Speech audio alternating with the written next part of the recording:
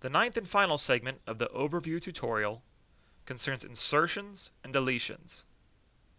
Insertions are located in the second row of the modeling tools. These tools let you add or subtract volume to your solid model. These operations require that you pre-select the face on which an insertion will occur. However, there is a way to incorporate this picking to the drawing process. In the Pick Options dialog, turn on the very top option. With this option on, you can now select a face with a single click inside a face rather than having to click on two of its segments. Now as you start drawing from within a face, the face will also be picked automatically and the program will know where the insertion will be made.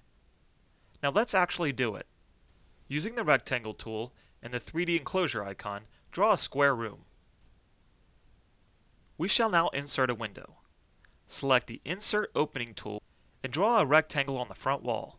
Observe that the shape automatically goes through the thickness of the solid. Note that with the Insert Opening tool, the shape must be drawn completely inside the boundary of the selected face. Now let's create another opening but control the depth of the hole. Set the Heights pull-down menu to Graphic Keyed, and select the third tool, which is the Insert Hole icon. Draw a rectangle on the front face, then dynamically drag the depth of the hole. Observe that you can punch a hole through the multiple boundaries of your object. The Insert Hole also allows you to draw outside the boundary of the selected face. For example, with the front face selected, draw a rectangle partially outside the boundary of the selected face and dynamically create a hole across the wall. Let's try one more hole by selecting the face, drawing the shape, and extending the hole to subtract the top left corner of the object. Now we'll look at the Insert Face operation. The same technique is used as for the holes. Begin by creating a box with grid snapping and snap to point turned on. Select the Insert Volume icon second from the left. Select the Rectangle Drawing tool. Click the first point of the rectangle inside the top face, then click on the front corner of the box where your cursor is snapping. Dynamically pull the rectangle up to the desired height, then click again to complete the insertion operation. Observe that the rectangle is automatically unioned to the object. Do a couple more insertions. Here, extrude a rectangle from the front face and a cylinder from the side. Our last item in this tutorial is a brief look at deletions, which are located in the last row of the modeling tools. First of all, deleting complete objects is simple. Let's draw a few objects. Select the Delete Object tool, which is the only tool on the bottom left palette. With the Delete tool, click on an object. It disappears. Here is another way to delete an object. With the Pick tool, select an object. Then press the Delete key on the keyboard. And yet there is another way to delete an object.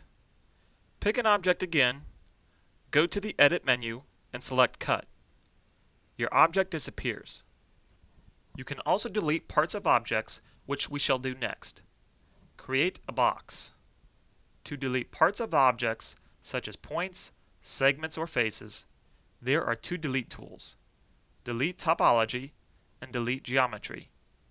It is beyond the scope of this tutorial to explain the difference between topological and geometrical deletions. You can read about them in the manual, or just try them both and observe the differences. Here are a few examples of the most useful cases. To delete a single face of an object, select the Delete Topology tool, set Topological Level to Face, then click two edges of a face or inside the face if the Inside Boundaries option is still active in the Pick Options dialog. Observe the result. Undo the previous deletion.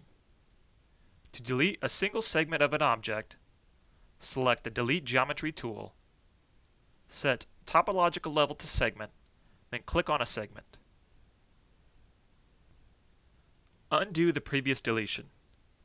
To delete a single point of an object, select the Delete Geometry tool, set Topological Level to Point, then click on a point.